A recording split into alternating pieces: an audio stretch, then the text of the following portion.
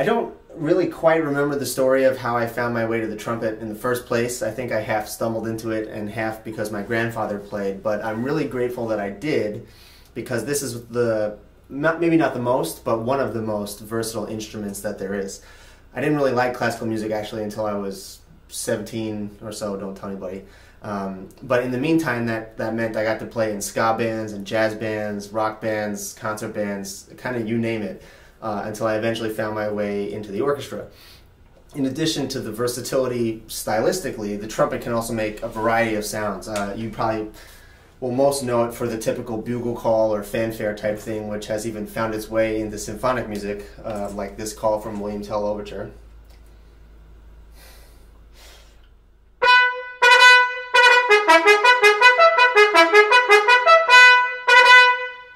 So forth.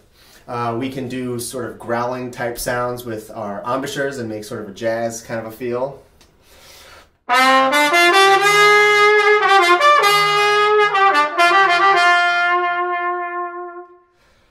We can go as far as even to make the hoarse whinny sound itself.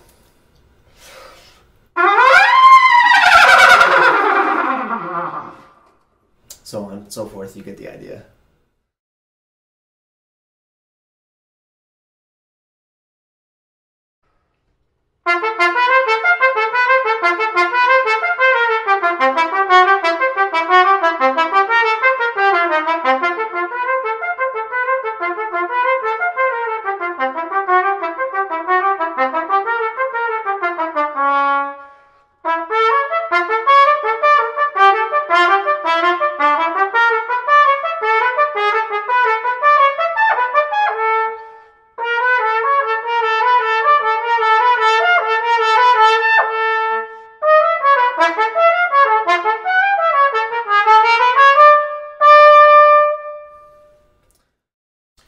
So my ultimate go-to move to learn music or to work on music that's pretty hard for me, or just basic practice technique in general, is something I call changing the rhythm.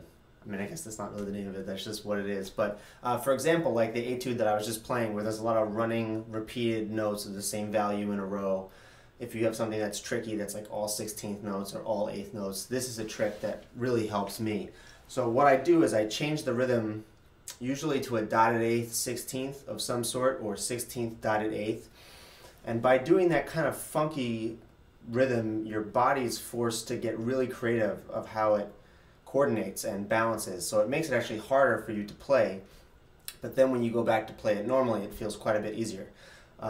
So I usually, when I do the rhythm changes, I make the tempo a little bit slower to help me kind of bake it in a little bit easier. So again, that piece where we were kind of just playing the same thing over and over.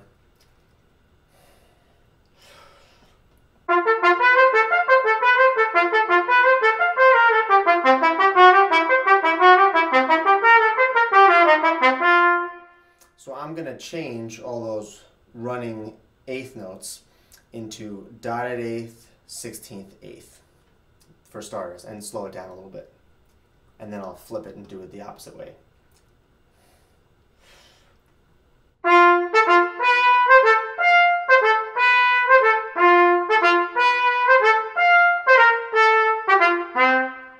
And then I'll do the reverse.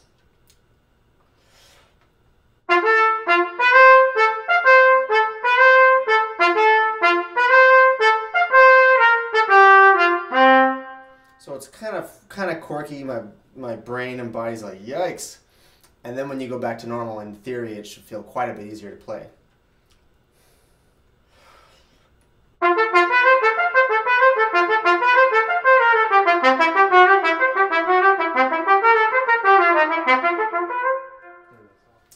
So now I'm going to take you guys through some just kind of basic trumpet tips, stuff that's helped me over the years and that might help you guys out in your studies. Right off the bat, we'll get into posture. So everybody has a little bit of different take on this, but for me, I do the classic, I try to sit up straight, my back is off the back of the chair, and this does take a little bit of getting used to. I remember when I first tried to move a little bit forward and get my back off the chair, I was kind of uncomfortable for a couple weeks, but once your sort of stomach and general skeleton gets used to supporting yourself in that way, it actually makes concentrating and also sitting a lot more healthy for your brass playing. So I kind of sit up straight, shoulders down as much as I can help it, and that's kind of the basic go-to. As far as when I get the instrument up, I try my best, doesn't always work, but I try to bring the instrument to my dome instead of bringing my head to the trumpet. I usually end up sometimes getting pulled a little forward. That's my bad habit that I'm always working on. But I generally just try to think chest up and out, shoulders down, and then I bring the trumpet up to me. So it's almost kind of like a Superman type chest, best you can, shoulders down, and then that should give you a pretty good setup. Then when I go to breathe, all I think about is imagining my ribs this way, breathing, and then the ribs going out. So then I don't have to think about really anything of how stuff's moving except just ribs out. So when I breathe, thinking of the ribs going this way, which of course they can't do, but thinking of ribs out that way kind of just moves your whole body into the right sort of direction without having to worry about too much at a time. When I hold the trumpet, I have my thumb through this little hook here, ring finger through this little circle. Some people do middle finger. We call this the power grip. I just do the regular one with the pinky underneath. And then I put my thumb in between the first and second valve under the lead pipe, and then my 3 fingers over the top. Now, ideally, you'll have your pinky resting on the ring here. I have a bad habit of doing flat fingers. But I'm kind of working on it all the time too. When I have to play something really fast, I generally tend to kind of naturally just go this. So this is kind of the ideal way to do it. So yeah, so that's kind of the basic just setup. As far as practicing and exercises that you can employ these kind of tricks, I always like to use a metronome. I've got this super old school wind-up one here. But I always keep the metronome going, and that helps me kind of keep my breathing and everything in balance and coordinated so that I know when I'm going to start, so I can work on that easy turnaround.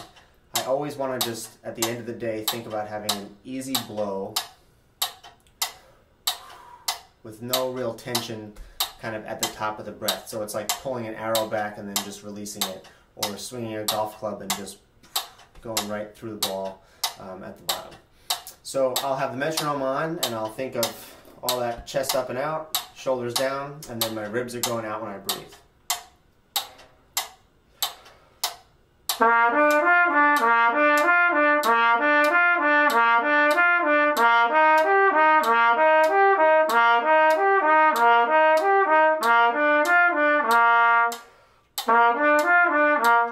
This is maybe not the best way to show breathing, but you can kind of see, hopefully, everything kind of is like a fireplace billows. With the breathing. So some exercises that maybe you guys can try to help out with range and endurance, because this is something I struggle with quite a bit, is thinking of it maybe a little bit differently than you do right now. I like to think of endurance as maintaining really good form for as long as I possibly can. So I practice in really short chunks, and I always rest as much as I play. That's the #1 thing that has helped me with range and endurance. Always resting as much as I play. So if I play some crazy high note thing where I'm working on something fancy, whatever, you know, something like that, I'll rest for that amount of time that it took to play that weirdo lick. Or if I play 8 measures of something from the Arbin's book, I'll rest the time equivalent of those 8 measures. And then you are able to diminish the negative returns that happen if you play for too much at a given time, especially on a trumpet. As far as an exercise that can help, something you can experiment is what my former teacher, Michael Miller of the Cleveland Orchestra, calls upside down bends. So what you do is you play a scale, and then when you get to the top note, you try to keep buzzing the note that you're on, but then you finger a half step up while still buzzing that same note that you stayed on. So if I play a scale from F to C,